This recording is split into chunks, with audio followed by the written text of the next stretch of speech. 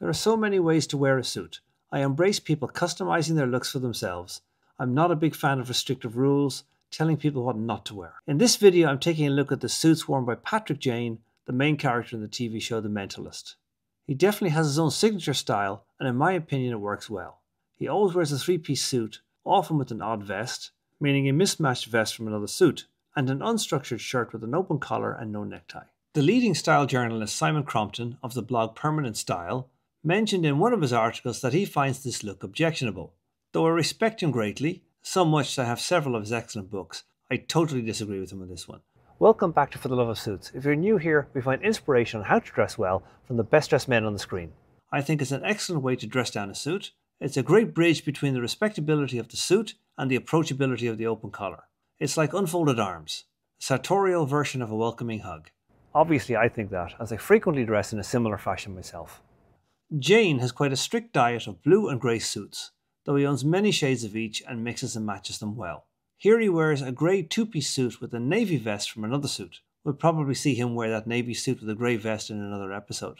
If you have several suits, it's a good idea to extend your wardrobe by swapping out the elements if they work well together.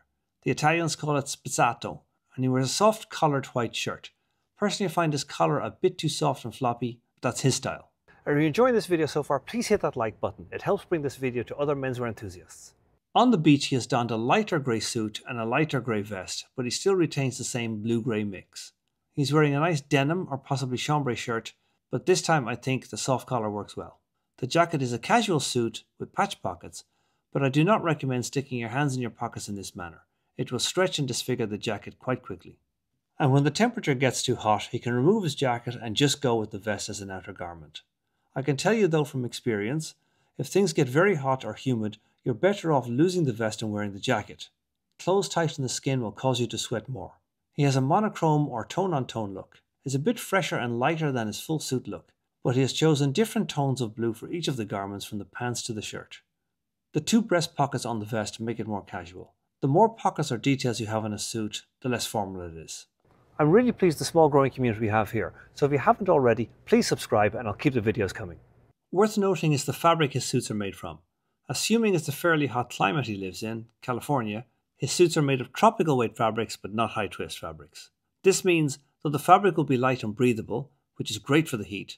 Unlike high twist fabrics like fresco, they will not drape or hang very well. This is not necessarily a bad thing, but it does give his suits a very soft casual look, and this can't be avoided. I feel his suit lapels are a little narrow and could do with an extra centimetre or two. And as I mentioned before, his soft shirt collars are a little untidy for my personal taste. But that is the point. He should dress in a way that expresses his personality, and if for nothing else, I think it's a great affirmation of the flexibility of the modern suit. Thanks for watching to the end, and I'll catch you in the next video.